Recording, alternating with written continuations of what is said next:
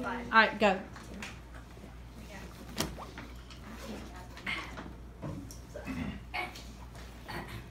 We're doing the bear and the piano.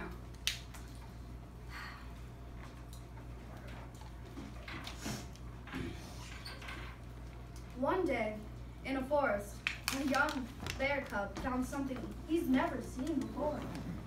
What could this strange thing be, he thought. Shyly, he touched it with his stubbly paws. Honk!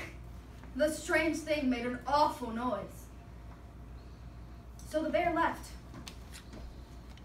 But he came back the next day, and the day after that too, and for days and weeks, months and years, until eventually.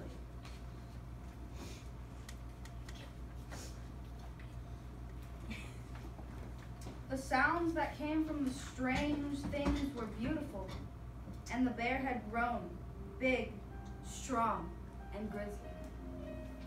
When the bear played, he felt so happy. The sounds took him away from the forest, and he dreamed of strange and wonderful lands. It wasn't long before other bears were drawn into the clearing.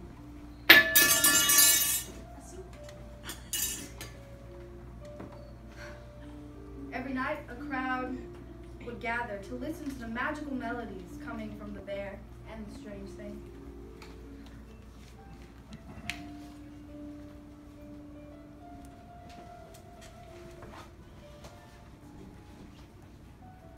Then one night, a girl and her father came across the clearing.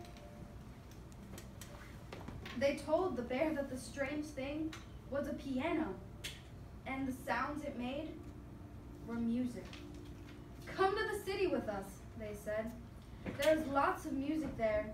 You can play grand pianos in front of hundreds of people and hear sounds so beautiful they would make your fur stand on end. The bear knew that if he left the forest, the other bears would be very sad.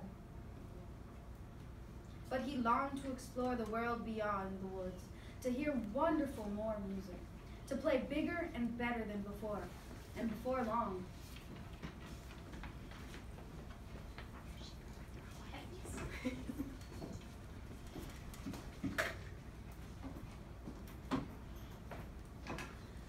The bear's name was in the big, bright city and the big, bright lights. He played sold-out concerts in giant theaters.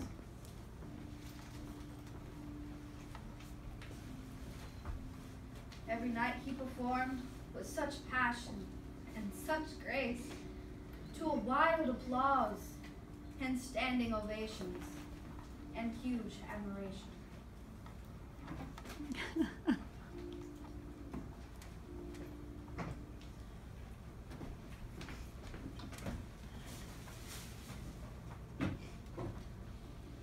The bear recorded albums that went platinum.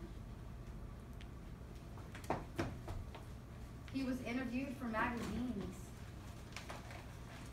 He even won awards. And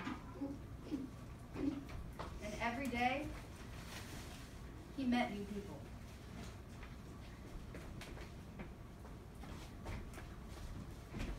And always created headlines everywhere he went.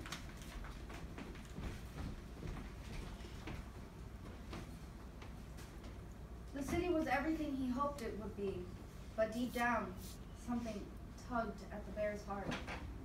He had fame, awards, and all the music in the world, but he missed home. He missed his friends.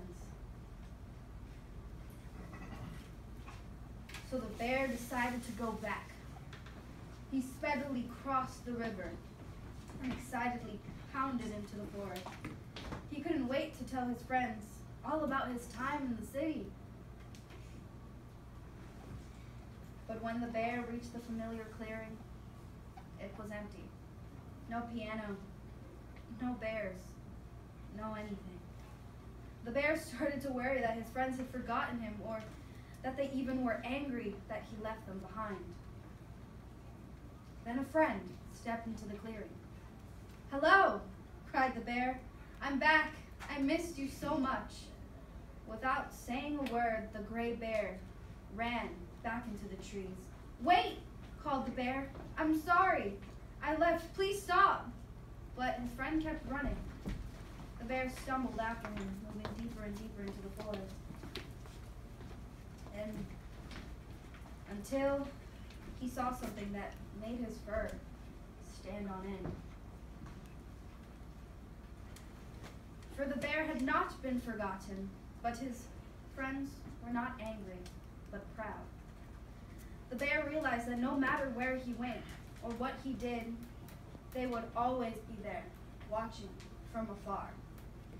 They even had kept the piano safe in the shade, ready for his return. So after the bear told his friends all about his life in the city and the many concerts he had played, he sat down to play once more, this time for the most important audience ball.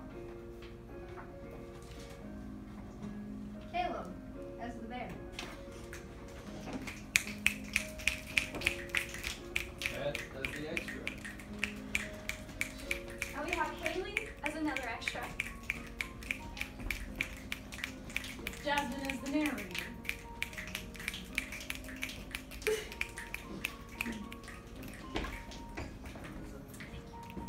Let's last out. Shall we last out? For this is our beautiful performance. And give one last round of applause for our friend Caleb. The bear! And Pete.